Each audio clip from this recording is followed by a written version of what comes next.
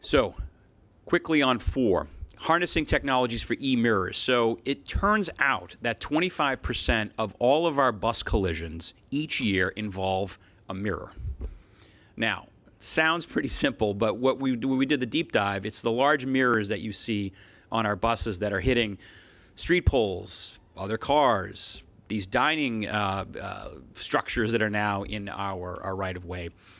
So it's driving up our maintenance costs, it's driving up legal settlements, and so e-mirrors, literally, cameras that and screens that would replace the mirrors, is something we're looking at. And this would also, by the way, unlock our ability, we believe, to bring the full cockpit, if you will, across the driver's space in order to keep them, fully secure and away from any assault. So this is, a virtuous good, if you will, that we're looking at implementing in the coming months.